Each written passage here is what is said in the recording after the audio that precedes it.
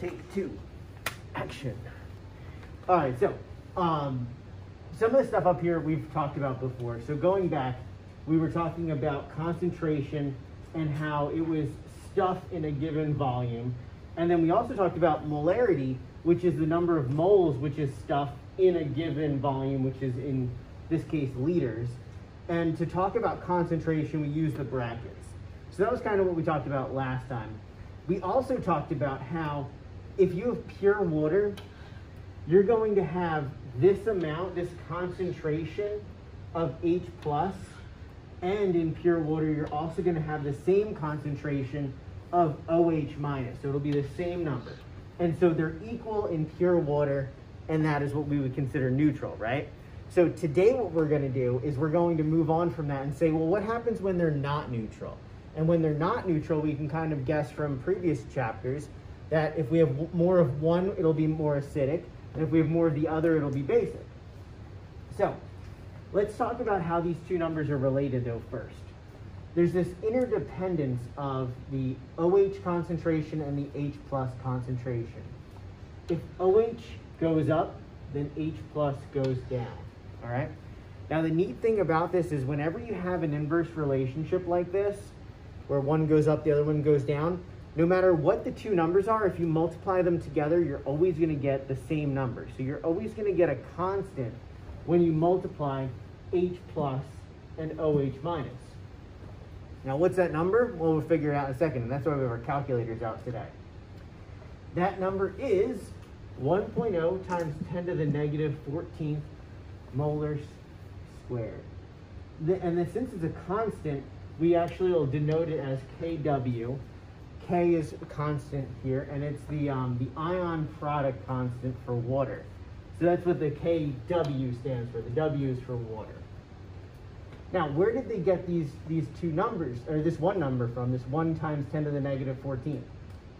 If you remember, these two numbers are what H+ and OH- represents.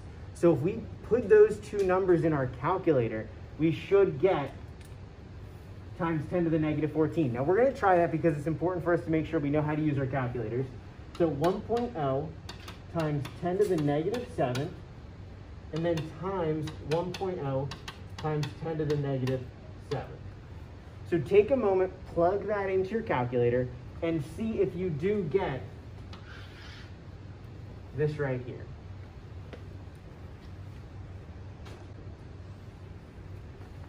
Depending on what calculator you have, you're going to type this in as 1.0 and then that E button, and then negative 7, and then times 1.0. It's going to look just like one E on there, and then negative 7. So that's all you would have to put in there. You don't put like times E or E times 10 to the E or any of that stuff. This EE button represents all of this. Now some calculators actually have a button that looks like this, times 10 to a little unknown. That you use that button instead of the E button. All right, so those are the two things there. Okay, so when we multiply these together, we get times 10 to the negative 14th. Another hint, when you're multiplying exponents, you add them together. So that's why you can do this one in your head. Negative 7 plus another negative 7 gives you negative 14. All right, so that's kind of a trick for it. And then you would multiply these two together as well, and that still gives you a 1 because they're both 1 and 1. So there's a little mental math you can use for figuring that out as well.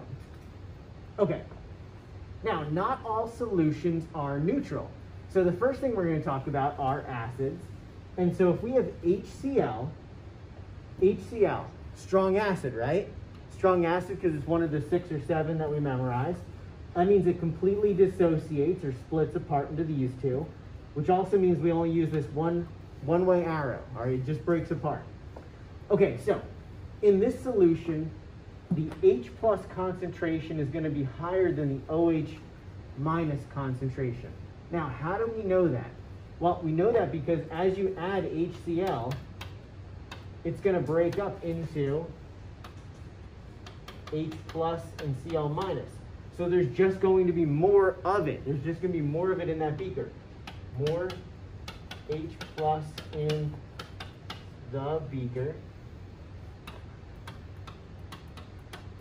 And as we said, if H+ goes up, then OH minus goes down.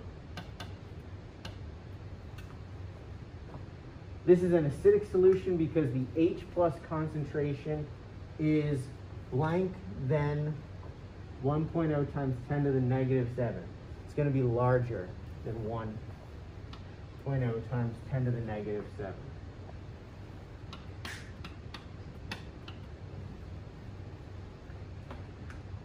Now this can be a little tricky because the H plus concentration can be, I'm going to make this up. Let's say it's 1.0 times 10 to the negative 6.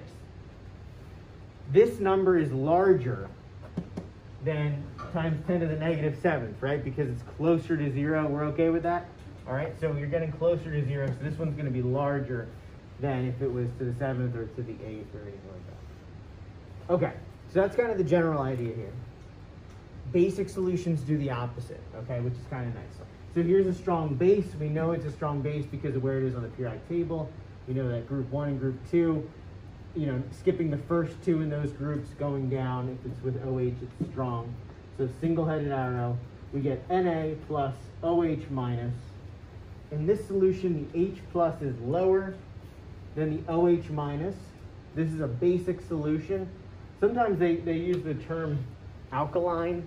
It's an alkaline solution for basic things. So H plus is going to be less than 1.0 times 10 to the negative 7.